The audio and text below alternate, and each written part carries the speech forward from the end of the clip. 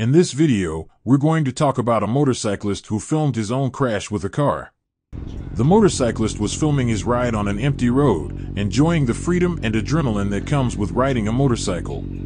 It's essential to always be aware of your surroundings and be prepared for the unexpected.